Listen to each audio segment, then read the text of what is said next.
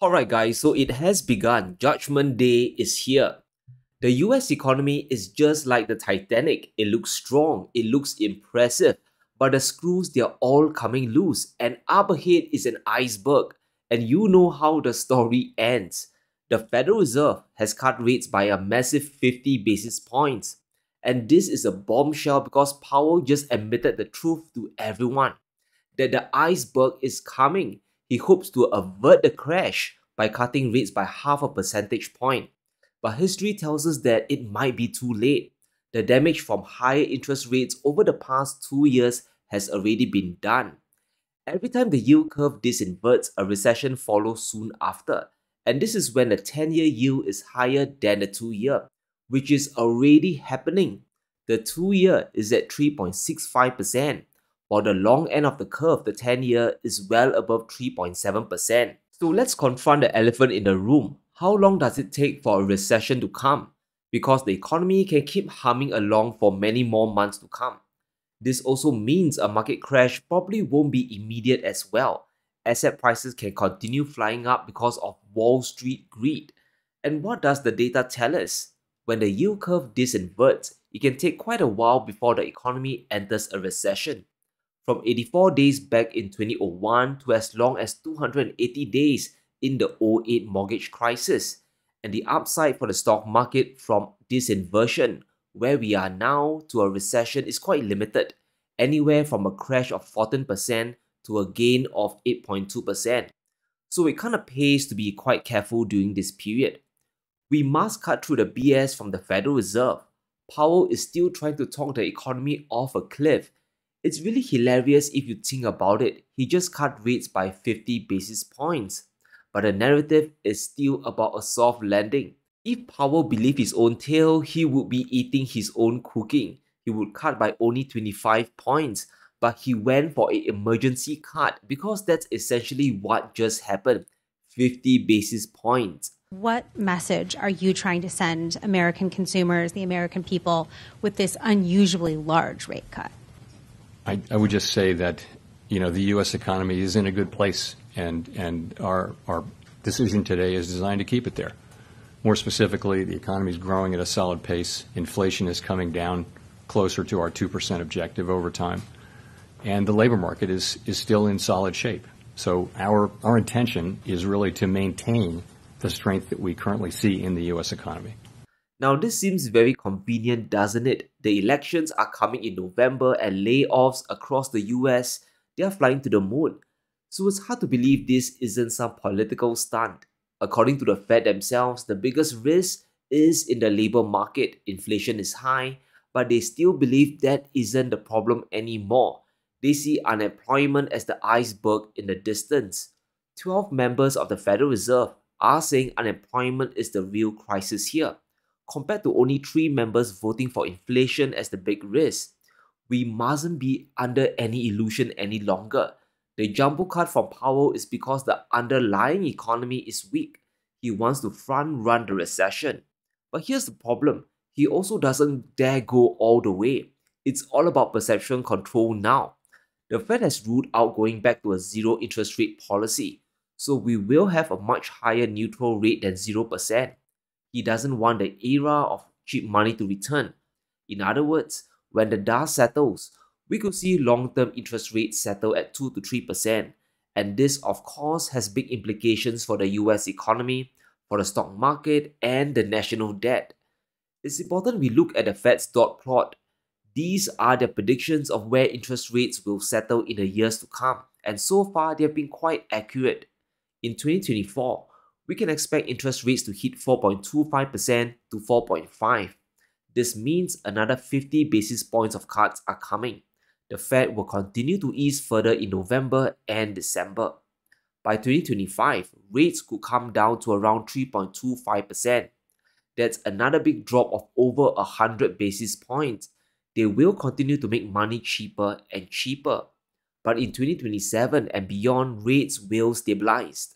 The neutral or baseline rate in the future could be 3%. That might be the floor going forward into the future. And if that's the case, why is the Fed front-loading the cuts in September? The US economy could be on the brink of collapse. And this is a last-ditch effort to prevent a crash. Or the Federal Reserve is trying to make the economy look stronger before the elections. Almost immediately, by coincidence, after the announcement, Biden took a victory lap. Inflation and interest rates are falling while the economy remains strong. Now, this sounds at least a little bit suspicious to me. Remember, everything can change if the economy suddenly collapses. At that point, the Fed will have to slam rates down. But if things continue to hold up, this is the trajectory we are on. Now, a 3% long-term rate sounds good on the surface. It means people won't speculate as much, inflation will be contained, and asset prices will rise at a much slower pace. But I have to challenge that line of thinking here. The big driver of economic growth in the US is now the government. It really isn't the private sector anymore. And here's what we mean. Just in August, the US budget deficit hit $380 billion, and this pushed the 2024 deficit to $1.9 trillion, and we still have a month left to go. US government spending is out of control. If Biden could borrow nearly $2 trillion when Fed funds were at 5.5%, what do you think will happen when rates are dropped down? Trump or Harris will borrow even more. Lower rates will just encourage them to ramp up deficit spending, and this is an absolute disaster. In August, receipts hit $307 billion, an increase of 8% from the previous year in 2023, and this is what the US government takes in. However, their spending or outlays hit $687 billion. That's up by over 250% from August last year. How is this not a problem?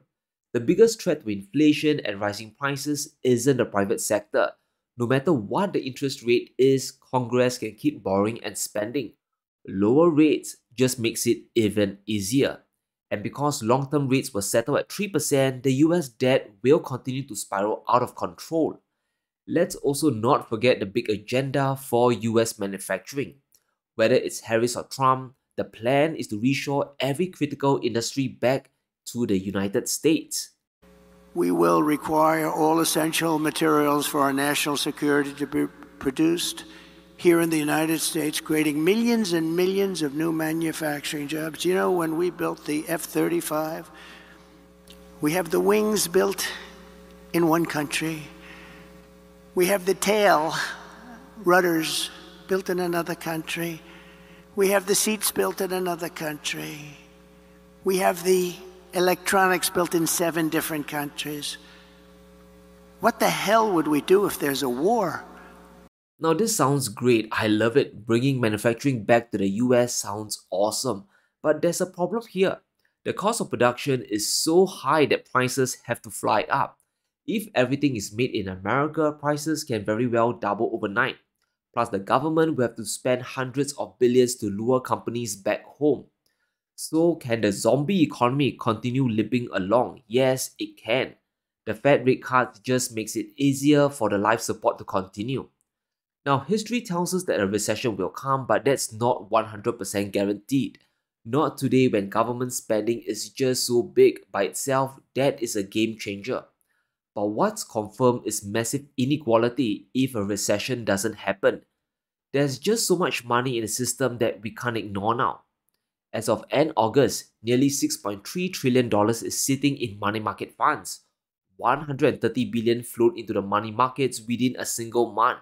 And this is just in the US alone. There's still money in Europe and Asia as well on the sidelines. When people put their cash into money markets, they are essentially investing into short-term debt. And this includes US Treasury bills. And they are extremely sensitive to rate cuts. By the end of the year, rates could drop below 4.5% quite easily. So investors in money markets will be getting a lower return. Eventually, they will take their money out and put them back into riskier assets. So there's this big struggle and uncertainty going on. Will the markets crash? Then the trillions of dollars come flooding in? Or will we avoid a recession and the money comes in pushing prices even higher? Now, no one knows for sure. The end game is just so murky thanks to government spending, because that is a form of intervention as well. And if you're thinking of betting on a collapse or reverse crash just based on the rate cuts, Well, things can go either way. You'll just be betting at a casino. Throughout history, 3 to 12 months after the first cut, the market tends to keep going up. The drawdowns we see here are horrific, but they are during periods of a recession. Recessions happen when GDP collapses and unemployment flies to the moon. Now, the better question to ask is if the US government bails out the economy. And when I say bailout, I mean deficit spending. If Trump or Harris continues to borrow money to goose up GDP and hire more federal workers, then the music doesn't stop. The zombie economy will continue to be the living dead. It will hobble along. Asset prices, unfortunately, could continue going up as well. Now, if the market does crash, it will be time to buy hands over fists because inflation still isn't solved. Federal spending will eventually make those on the top richer as well. And what will they do with the money? They buy assets. Referring to previous rate cut cycles, things get pretty clear. If there's no recession in the next 12 months, the market could rally by an average of 10%. However, if a recession happens, the market might crash by 15% over the same period. And this is the big coin flip here. It all depends on the US consumer now and how much Congress decides to spend. Now, in the long run, 24 months and beyond, 3 years, 5 years, 10 years, the stock market will continue to hit higher and higher. The bias for upside is already there. Inflation isn't going away and deficit spending definitely won't end. Now, keep this in mind. By the end of 2025, rates will likely drop to just under 3.5%. This is going to trigger a lot of hot money looking to chase yield. So the pressure for upside in the stock market is coming. Hang on tight, guys. There are many unresolved crises around the world that demands further money printing. The hot wars aren't even finished yet. But let me know what you think. Will the Fed cuts trigger a recession or will Congress spend their way out of collapse this time? Let me know in the comments below. Stay safe, be sure to smash the like button and subscribe as we navigate through these crazy times.